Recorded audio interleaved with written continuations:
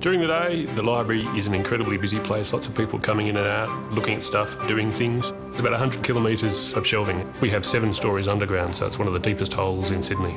Come night, completely different story.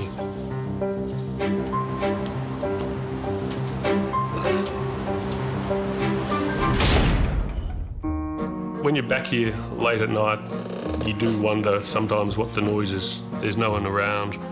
There's an atmosphere here.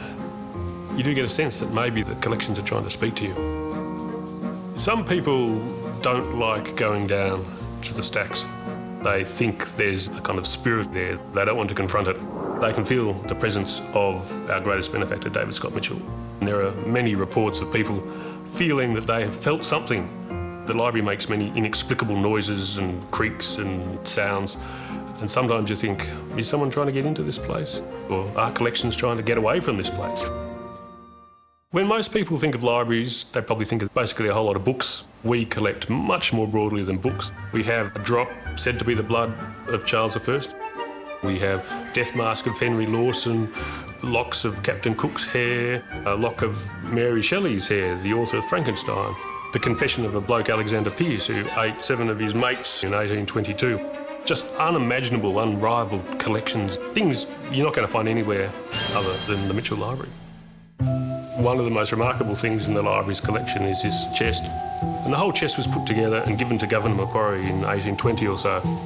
You just can't believe that these things are nearly 200 years old. There are these birds that literally look like they could get up and fly away. There's a real kind of tension there between its beauty and the death of the chest. It does seem a bit macabre in a way. We have a death mask that was taken of Henry Lawson, obviously after he died in September 1922. It's something that had touched his face. You feel like you can have a conversation with him, and it's as close to Henry as you're ever going to get. You just feel that he's going to suddenly open his mouth and start spouting a poem at you.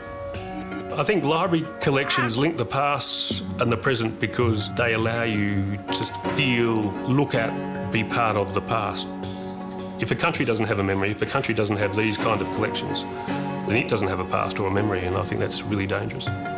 Each and every one of these collection items, the whole Mitchell Library collection is in its own right a national treasure. I don't know of anything like it anywhere else in the world, and it's just the most fantastic thing.